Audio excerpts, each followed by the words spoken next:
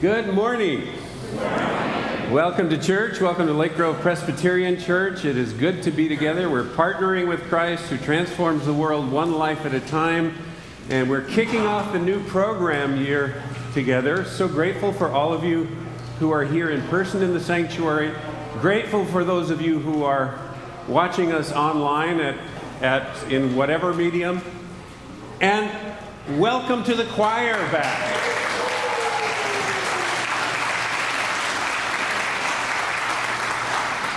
As I prepare to share a few announcements about what's going on in the life of our church, I hope you'll take those friendship pads that are along that middle aisle and sign in, pass them on down. Some of you have already done that. That's great. And if you're watching online, if you're on our website, you can do that. Find that little box that says friendship pad, sign in. And even if you're watching on Vimeo or YouTube, just send us an email and say, I was there, info@lakegrovepres.org.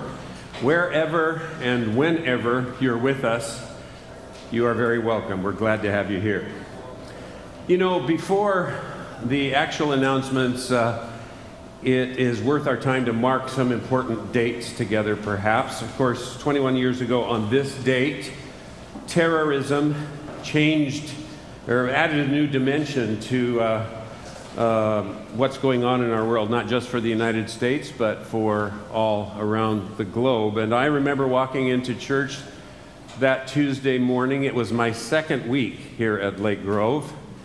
And there was a fuzzy television. Some of the staff were hanging around there. And Pastor Bob looked at us and said, our world changed today.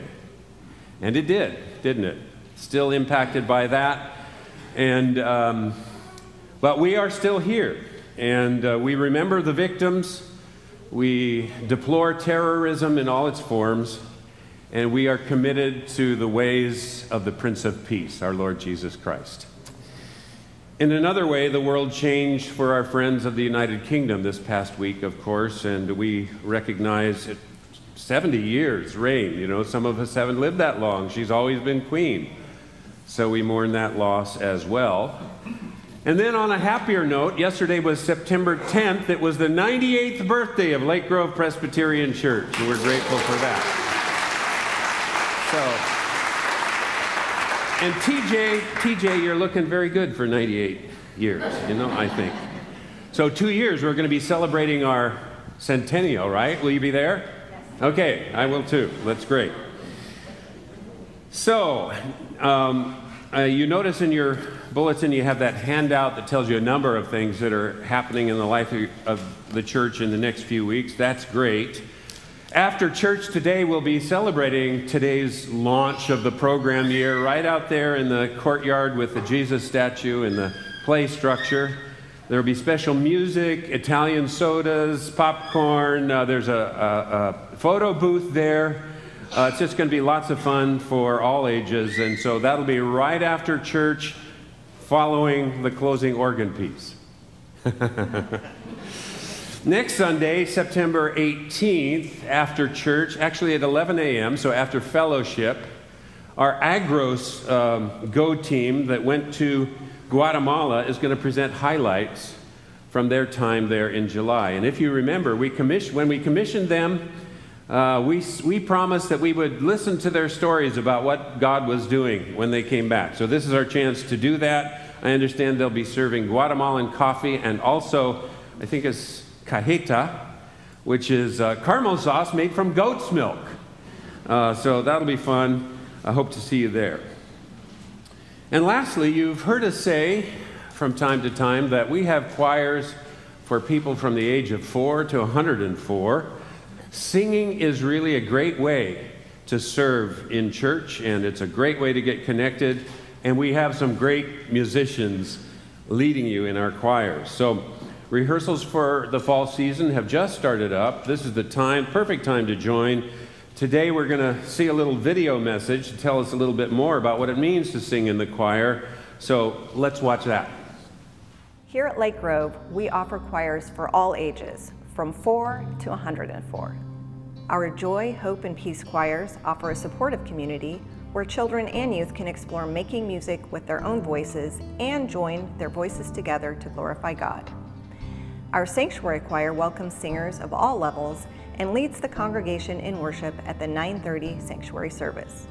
The choir frequently ministers outside the walls of our building, whether through service projects with local mission partners, community outreach concerts, or encouraging and supporting one another through hard times. Our choir is like a family.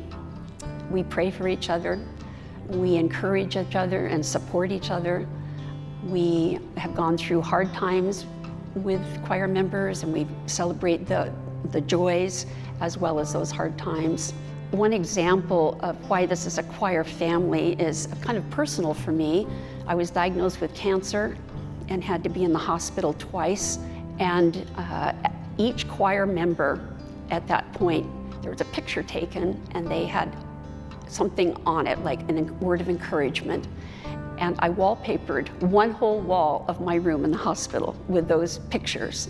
And if I was moved to a different room, which I was, all the pictures came with me. And what a great testimony to the choir and their love of fellow choir members. So I guess somebody asked me what made me interested in joining the choir, and I think, why not? I mean, I love to sing. But to be part of that, you know, when the choir is up there, they just look like they're just having such a wonderful time. The look on their faces, the joy that comes out of their faces is just amazing. And to be part of that, to be experiencing that joy and sharing that with the congregation and with those that we sing to. So I think joining the choir was just kind of a thing where it was a foregone conclusion that I had to join the choir. I have so many memories of what we've been singing in the choir. The singing of Dan Forrest's Jubilate Deo. That was in 2019.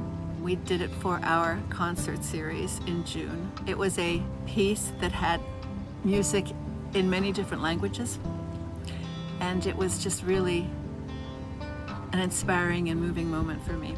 We welcome all new singers to join our ranks. If you would like to learn more about our choirs, we invite you to email us at music@lakegrovepres.org. Remember, your voice is God's gift to you, and using your voice is your gift to God.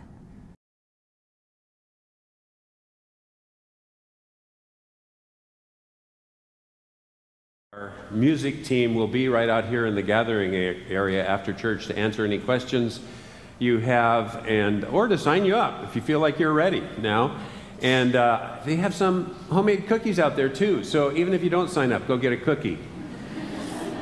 And now it's my pleasure to introduce one of our congregation's strongest families to lead us in the call to worship. It's the Strong family, including the Bartletts. And as they come up, I invite you to find your call to worship in your worship guide there and stand, and we'll do the call to worship together.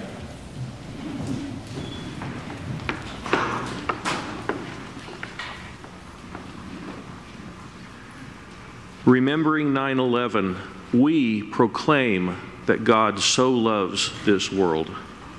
In this world, people hunger and thirst. Then come worship God, who feeds the hungry.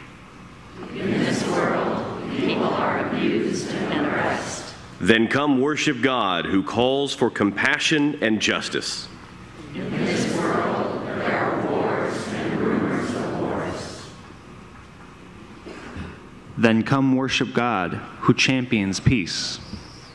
In this world, there is spiritual emptiness. Then come worship God, who gives life rich meaning.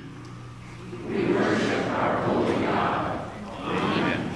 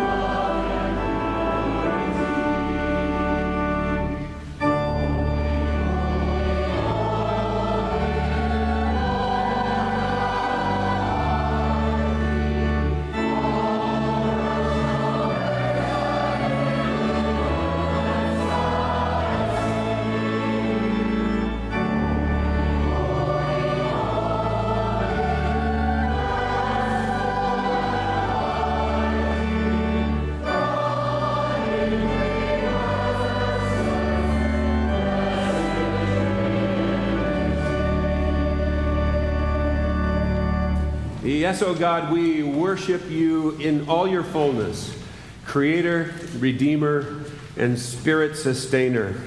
We're here once again to praise you, to hear you, to love you, and by the power of your Holy Spirit, please receive and even enhance our worship. Strengthen us, guide us, that we may leave here knowing we've been in your presence and that we are ready to face the coming week with you. Hallelujah and amen. And please be seated.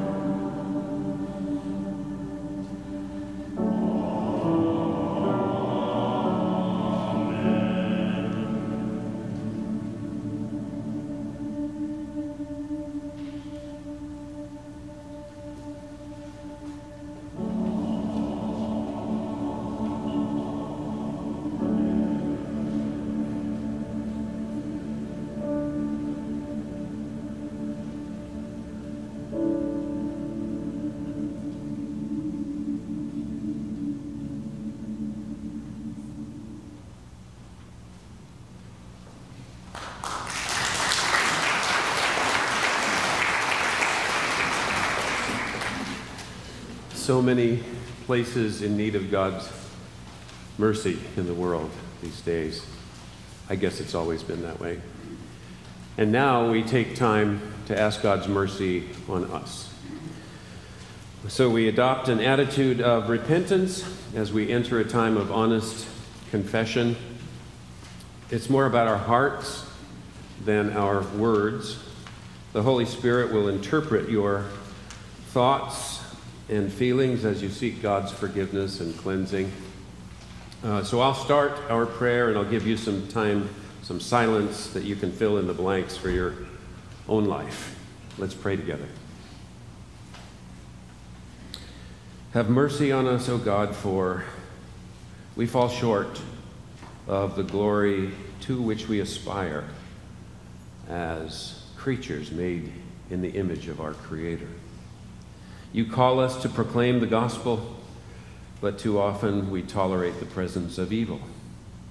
You call us to be reconciled to you and to one another, but we are content to live in separation. You call us to seek the good of all, but we align ourselves with our special interests and demonize those who think differently. You call us to fight oppression and injustice, but too often we are complacent, endangering the well-being of people far and near. Please forgive us, Lord, and reconcile us to yourself by the power of your Spirit. And now please hear our private, personalized confession in these moments of silence.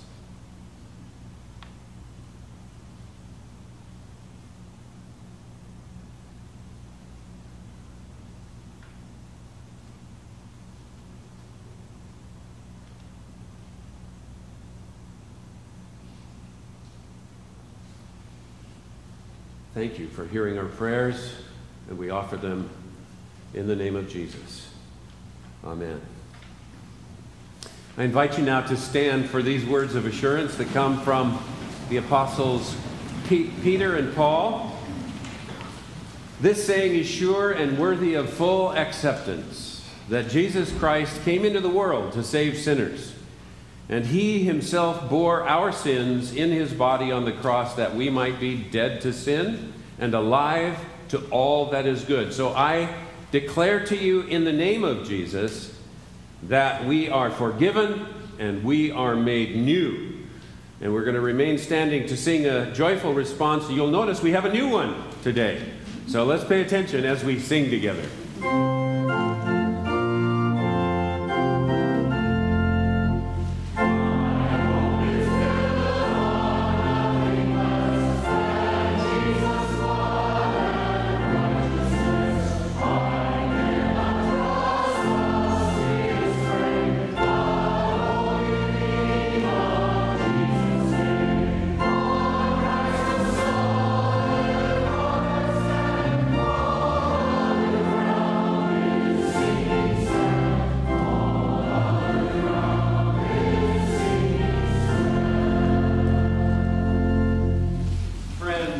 Forgiven in Christ, we are now at peace with God, and we're going to share that peace with each other in just a moment. I ask you to do that in appropriate ways, given the time we live in, and then we'll remain standing to sing our next hymn afterwards. But now, the peace of Christ be with all of you.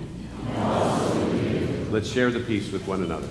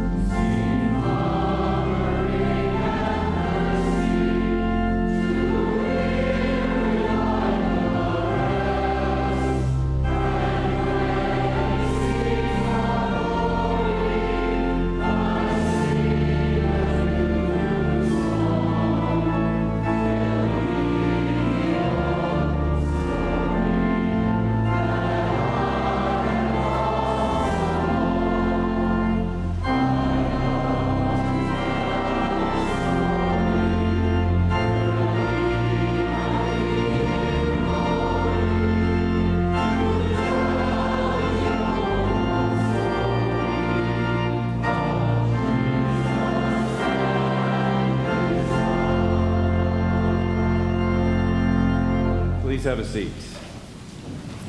And let's pray together. Oh, gracious God, we open up our hearts to you now, asking you for your mercy to receive our respective prayers and to act upon them in keeping with your eternal will, for we know we need you. We know we are dependent upon you. Whether it seems like it or not, we are interdependent on each other, and as members of your body here in our reality, may we be there for one another and for anyone in need of help or just of fellowship. There's so many things we could lay before you right now, Lord, and you are aware of all of them. Please help us not to be overwhelmed by all the news and information that comes to us through various media, but keep us persistent in prayer for the things you lay upon our hearts, our close friends and family, our brothers and sisters in Christ here and across the globe, our communities, our nation, and our world. Today we mentioned just a few things out loud. The continued aggression in Ukraine seems to be the war we currently hear most about, but there are many wars in the world, long, ongoing civil wars, terrorist insurgencies, drug wars, even culture wars, political fighting. Lord, have mercy and help us to find resolution to our conflicts, thwart the wicked, and strengthen the righteous. Wildfires, Lord, the smoke and haziness and colors of filtered sunlight yesterday almost were triggers for us, reminding of the fire season 2 years ago. We thank you for firefighters, and we ask you to protect them. Look with favor on our efforts to protect human life as well as property and infrastructure, and help us to be wise stewards of the natural resources you've given us. Please protect us and help us to minimize the damage. We ask for your comforting grace, Lord, on those who are grieving loss. We think of the people of the UK who have lost the queen they had for so long. We ask your blessing on widows and widowers among us, other family members who are missing loved ones. We ask your blessing on those who are sick or injured, going through therapy and rehab. Please strengthen these folks, give them patience. Others are frustrated with broken relationships. Some just feel alone. We need your presence, Lord. Some among us feel the challenge of aging, seeming to spend more and more time just to stay healthy and upright. Some of us struggle with dementia or loved ones with dementia. Others face the challenge of other forms of chronic mental disorders. Lord, come alongside us. Be our solid rock that we may cope and overcome our respective challenges. In all our experiences, Lord, whether glorious or ominous, we're glad to be part of your eternal, diverse family made up of people of all cultures, all colors, and we join them in the family prayer Jesus taught us now, saying, Our Father who art in heaven, hallowed be thy name. Thy kingdom come, thy will be done on earth as it is in heaven. Give us this day our daily bread, and forgive us our debts as we forgive our debtors. And lead us not into temptation, but deliver us from evil. For thine is the kingdom and the power and the glory forever. Amen.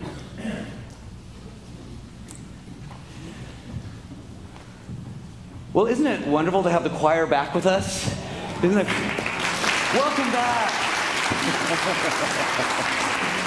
You know, I do have to start the sermon to acknowledging the Queen's passing, and also acknowledging today, 21 years ago, 9/11, in the midst of just the new and old grief. I came across a quote I'd love to share with you. This came from David Levithan, author. He writes this: what separates us from the animals, what separates us from the chaos, is our ability to mourn people we've never met. And so today we mourn. At the same time, we recognize that yesterday, I'm sure you mentioned, yesterday was our birthday as a church, 98 years old. And you guys look great. So anyway, so that's good. Today's launch Sunday as we launch into a whole new year of ministries and programs. And we're actually launching into a full year of sermons going through the book of Luke. Now, we're going to break for Advent and break for Lent. But we're going to do a whole year through the book of Luke, and we're calling that you may know the truth, Jesus through a healer's eyes. You may know Luke was a physician. But now this first series that we're entering into now, this is just the first series. This first series within this year of Luke covers the period from the very first few chapters of Luke. It covers the period that leads up to, but doesn't include, Jesus' public ministry. So this is the backstory, that Jesus story that's under the radar at first. And so this is that backstory. Hence our series title is called Firm Foundation, the Origin Story of Jesus. And I also want to mention, hopefully you saw that in the all-church email when it came out, but if you clicked on that link, there's a really great video introducing this sermon series. I encourage you to click it and watch it, but then take that link and forward it to friends to invite them as well. It's a great way to have them jump in to this, what I think is a very exciting sermon series. But with that, we're going to take a look at this first chapter of Luke, actually the first few verses of Luke. It's the prologue. And before we do that, let's pray that God would illuminate his word to our lives. Lord God, we thank you for this word, and we thank you that you are a God of your word. And we pray that in this time, as we look into your word, that we are getting a glimpse of who you are and who we are, that we might be transformed through the Holy Spirit as it accompanies this word. And so we thank you, Lord God, for being with us now. In Jesus' name we pray. Amen. So Luke starts the gospel in this way. Since many have undertaken to set down an orderly account of the events that have been fulfilled among us, just as they were handed on to us by those who, from the beginning, were eyewitnesses and servants of the word, I too decided, after investigating everything carefully from the very first, to write an orderly account for you, most excellent Theophilus, so that you may know the truth concerning the things about which you have been instructed. Friends, this is the word of the Lord. Thanks be to God. So do you have a favorite superhero? No, I don't mean your mom or Abraham Lincoln. I mean somebody with superpowers, a favorite superhero. If you were a kid growing up following superheroes, no doubt you knew that superhero's backstory. Where did he come from? How did he become the way he is? You know, when I was a little kid, this is way, way back in the recesses of my memory, so I'm sure I was really tiny. I remember watching a superhero cartoon in which a guy accidentally swallowed a magic glowing rock, and it gave him superpowers. And I wanted that to be my origin story. So as a little kid, I went around looking for glowing rocks to swallow. I never found one, as you can tell. But then later, after that, I graduated to Aquaman.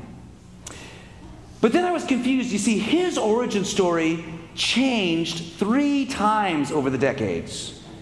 The first version, his father discovered Atlantis and taught this young Aquaman the secret of underwater breathing. And then a few decades later, that origin story changed, saying his mother was a water-breathing nymph who gave him aqua powers. And then, years after that, the backstory, the origin story changed a 3rd time, saying that Aquaman was born from a wizard and queen of Atlantis. Which origin story was right? I wanted to know, because I wanted to adopt that origin story so I could be a superhero. Well, then there is Spider-Man. How many Spider-Man origin story movies are there? I wanted to know which origin story I could trust so that I could be a superhero. How can I find a glowing magical rock to swallow? How can I learn the secrets of breathing underwater? How can I get a radioactive spider to bite me? I wanted that origin story to be my story. I wanted a true superhero origin story to be mine. Well, in reality, we actually all do have an origin story explaining who we are. We rehearse that origin story all the time. When we meet somebody, we tell them who we are, where we've come from, how we are the way we are. But we need a solid origin story to build on, especially these days. The ground is shifting under our feet. You heard it in our prayers. The Ukraine war is entering a new phase of fighting. Wildfires are coloring our skies. The Queen of England has passed.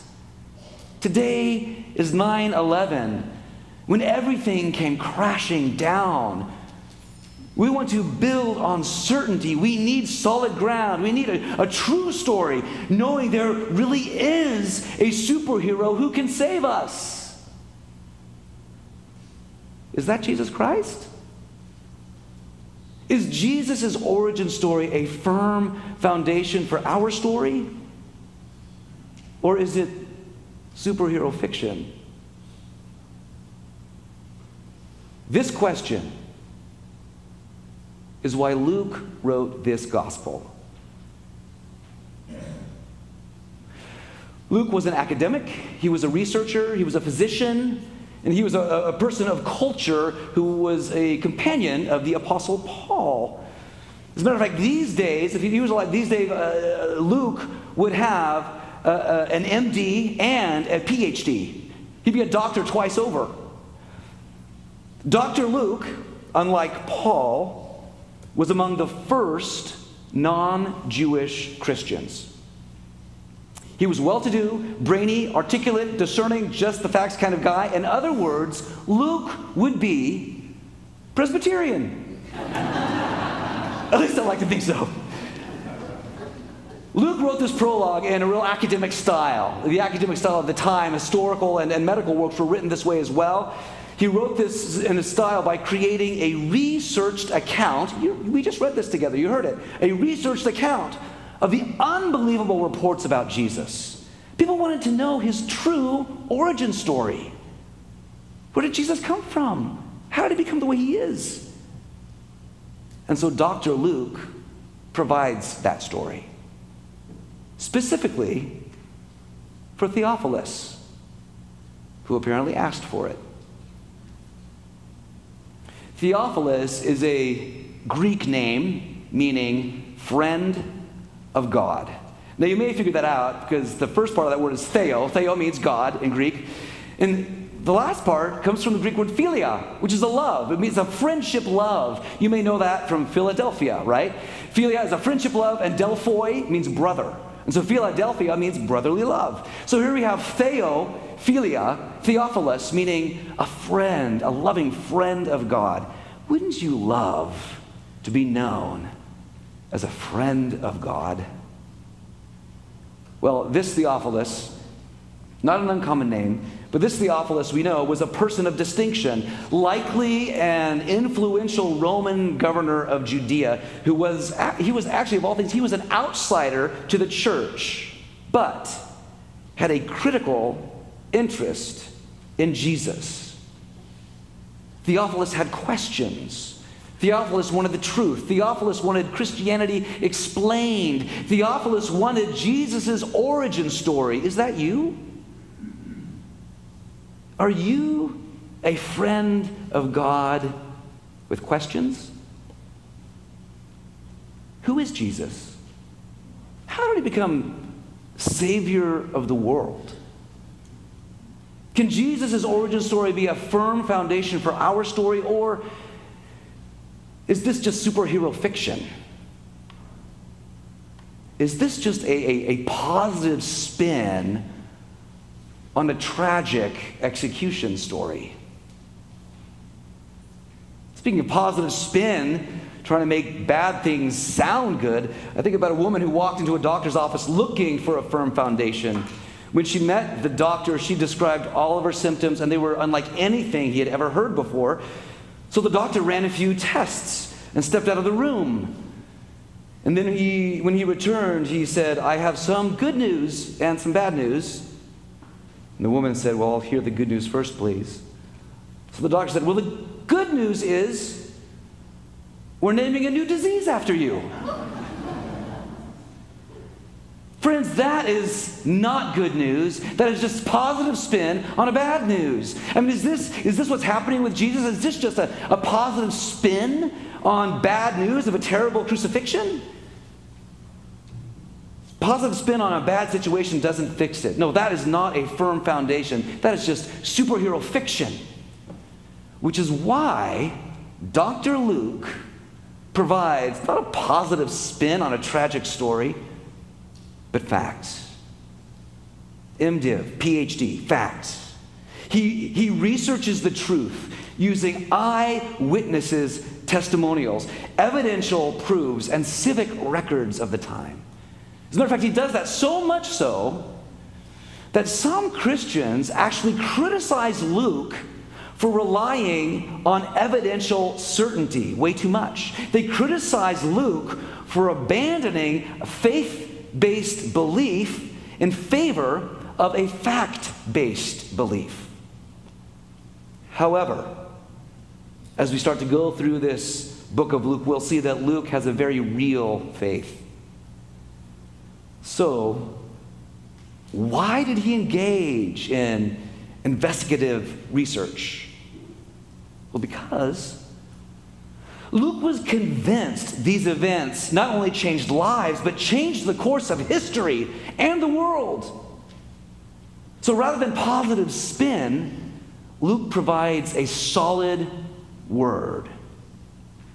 Asphaleia. Asphaleia. See, verse 4 says he's writing this whole gospel. He's writing this that we may know the truth. Asphaleia. Say that word with me. Asphaleia. Asphaleia, of course, Luke wrote this in Greek. Asphaleia is translated here as truth. But asphaleia is not the typical word for truth in Greek.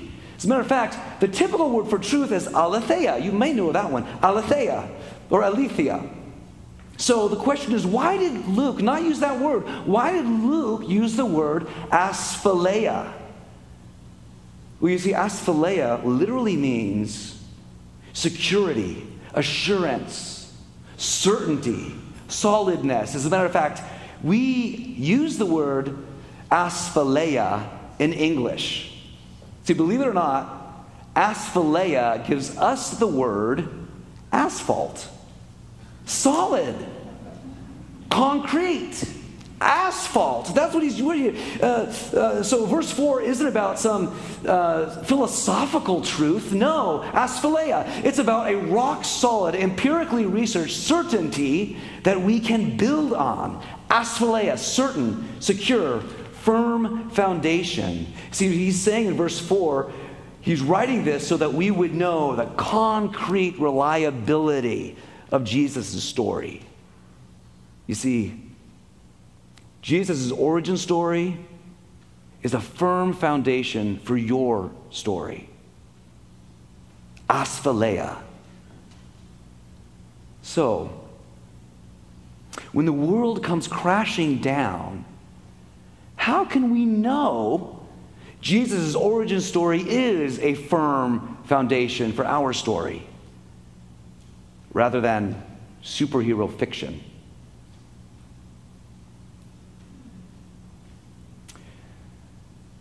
Well, the morning of September 12th, 2001, Father Lyndon Harris, a priest at St. Paul's Chapel in New York City, made his way to the church to sift through the catastrophic rubble. The millions of tons of the World Trade Center buildings crashing down was the equivalent, according to a Stanford scientist, it was the equivalent of a nuclear bomb detonating. Buildings blocks away were ruined. And St. Paul's Chapel sat directly across the street. Picking through the debris along the way there, Lyndon could only imagine the mayhem he would find when he arrived. What, if anything, remained standing? But what he faced was a greater shock than he imagined. When Lyndon arrived, yes, he saw wreckage covering the property, except, to his astonishment, the church itself was untouched. Not a single pane of glass was broken. Impossible. But what happened next was an even greater grace. St. Paul's Chapel became solid ground as thousands and thousands of rescue workers, police, and firefighters, hungry and weary, weighed down with gear, wearing boots half melted from the fiery ash, fell into that church's embrace, finding food and rest. Don't you see? God created a miraculous, real-life parable for all to see. When I was in New York City just a couple months ago in July, I walked by that parable many times. This real parable spoke to me and to all passing by. Amid a world crashing down, this real parable showed the world there is a firm foundation. The asphaleia certainty of Jesus Christ, the Savior of the world, on whose story is solid ground. Friends, it's not superhero fiction. Truly, thousands experienced it together, for real. So, how can we know Jesus' origin story isn't just superhero fiction? By experiencing it together, for real. I strongly encourage you, join one of our Luke small groups and experience it with us through a small group. Continue coming to worship each week with us as we walk through this book of Luke together, learning Jesus' origin story. Let's build our story on asphaleia certainty, not on superhero fiction. That's what Luke offers us here. Jesus' origin story is a firm foundation for your story. You see, his amazing superhero origin story can become part of your story, and you don't have to swallow glowing rocks or get bitten by radioactive spiders to get it. This is a real gospel for real people with real questions like Theophilus.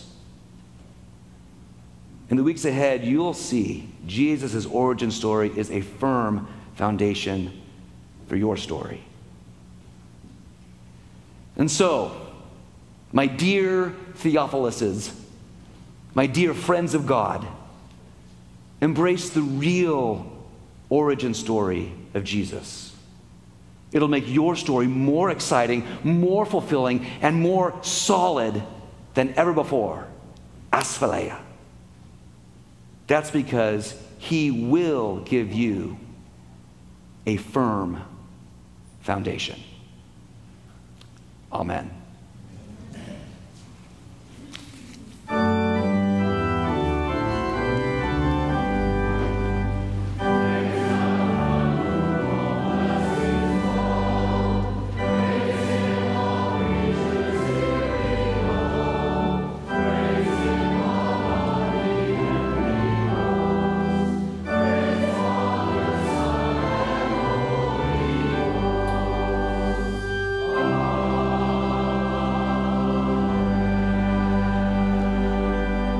Lord, thank you for providing for us. You are generous to us. You give us enough that we can pass it on. And so we do today, asking you to receive our gifts in the name of Jesus for your purposes in a world that needs him so much. So whether we give right now in the plate or have given in other ways, electronically and so on, we ask you to receive and multiply these gifts for his sake. And today we single out two of our mission partners far away in the Middle East. We pray for David and Jennifer Williams as they minister to Syrian refugees. We ask you to bless them with physical health and stamina. We also pray closer to home, right downtown Portland, for the Portland Rescue Mission in their service to the hungry and houseless as they share God's love in message and ministry. For these and all our mission partners, we thank you, and we thank you for what you are doing right here within these walls as well. For the sake of Jesus, we pray it. Amen. And please have a seat.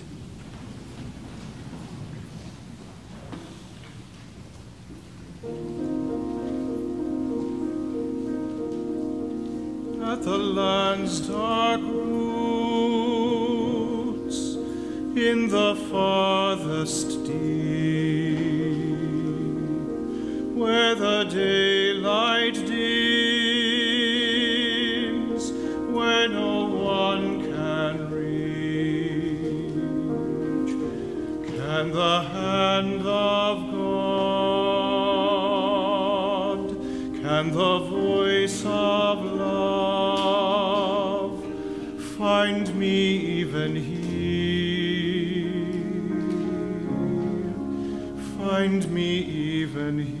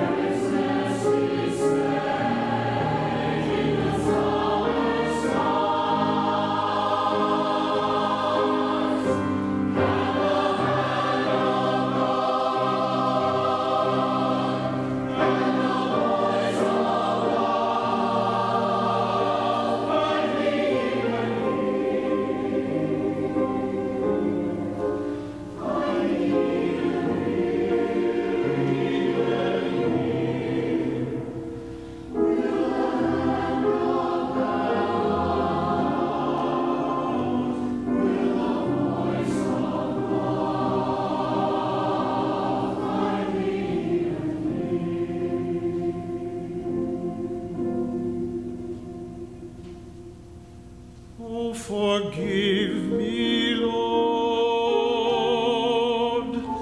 that I see your face. May I die in peace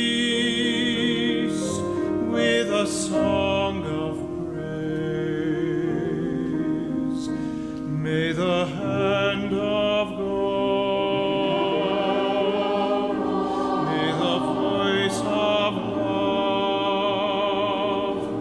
find me even here, find me even